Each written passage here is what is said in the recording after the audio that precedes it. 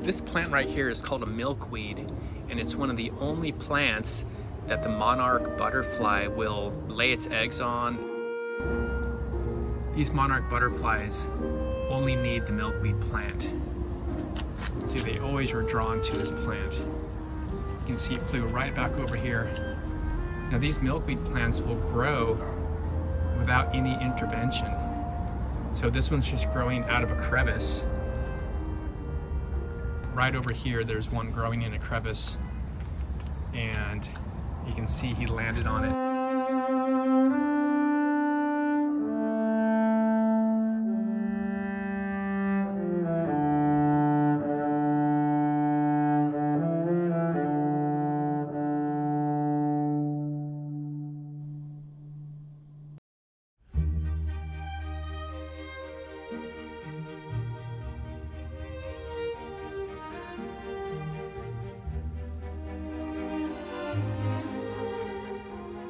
Just growing right out of a crevice. In fact, it doesn't even get any water.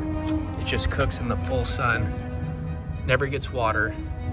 Grows all by itself. That's pretty incredible. And another one over here. This one gets a little bit of water because it's right next to my planter. In fact, it doesn't want too much water because the leaves, you can see it's starting to die and turn yellow because it's getting too much water. Oh, he's back. Look who's back. Here is the monarch.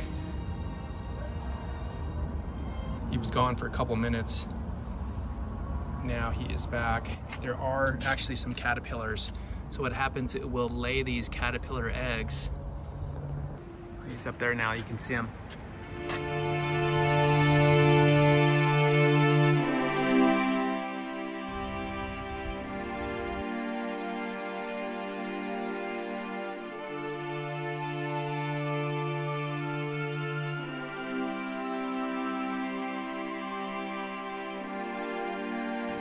So the monarch was trying to get in here, but